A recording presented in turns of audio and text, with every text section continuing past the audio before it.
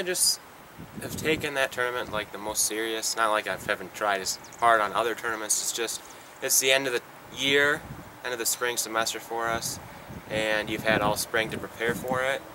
And another thing is it's in Florida and it's the nicest weather we've had all season. All the other tournaments has been rainy and cold, and then the final tournament you get to play at your full ability with shorts and a golf shirt on, and I don't know, it's summer-like kind of. Yeah, it's different. I've really never experienced that, to some tournament like that before, to be able to be in the lead of a major tournament in college.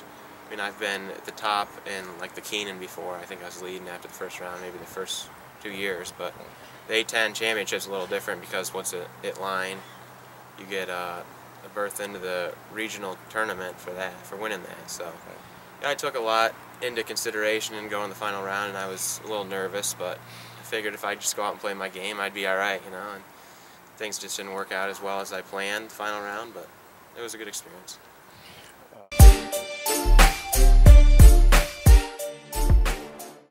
Yeah, I'd say I did a decent job this sophomore season. I mean, the fall I played alright. I mean, didn't have any spectacular rounds, but I think all my scores were between par and maybe 75.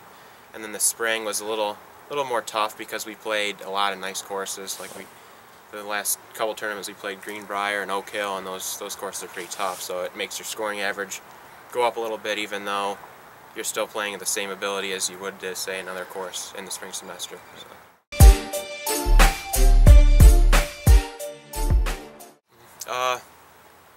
First, I'm just going to go back and probably work a bit at Pine Acres, like you said.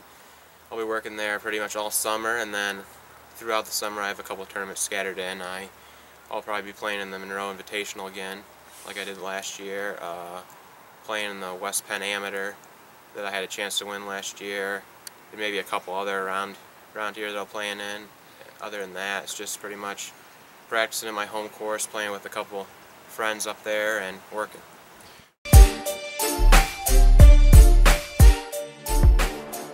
I mean, I wouldn't mind playing golf after college, but I think I'm just, at this point in my career, I'm just taking it one step at a time and seeing where I am at my final tournament my senior year, and just see where it takes me.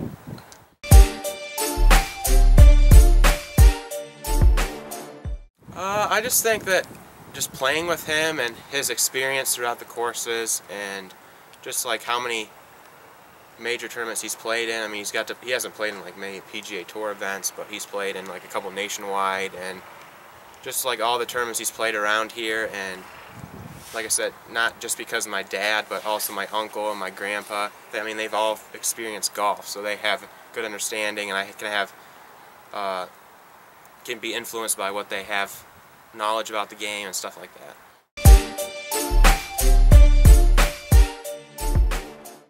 I'd say probably, like, my parents had a club in my hand maybe when I was 3 or 4, and I was just hitting around outside up at Pine Acres, but pretty young, I know that.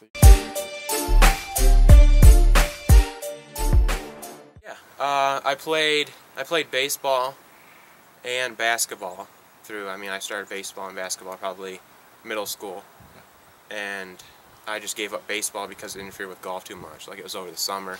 I just couldn't, like, the two swings, they're pretty different and mess up my golf swing, so I gave that up about maybe 8th grade, I think. And then I continued basketball. I played that all through my years in high school. So.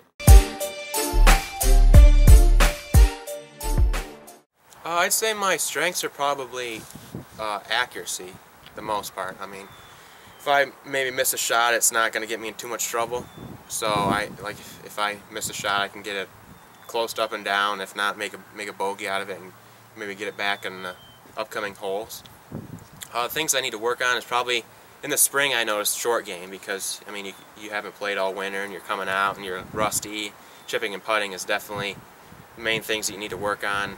I'd say like putting would probably be one of the top things I need to work on. I mean, I'm a decent putter, but mainly it doesn't hurt my game because I hit a lot of greens.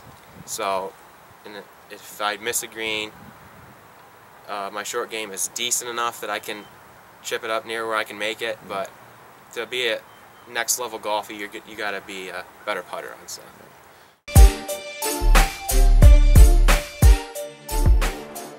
Oh yeah, they got it set up probably a couple months after we came back after Christmas break, and I like it.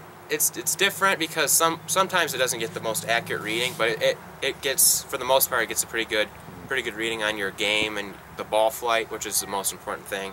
You know, you want to have an idea on where you're hitting the ball, like out there, and not just hitting it 10 yards in front of you into the net.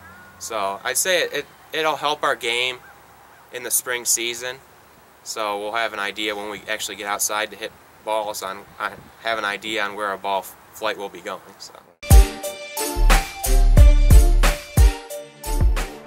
I mean, my parents, they go to Florida in the winter, so during Christmas break I fly down there and play probably 8-10 times, which kind of helps me a little bit.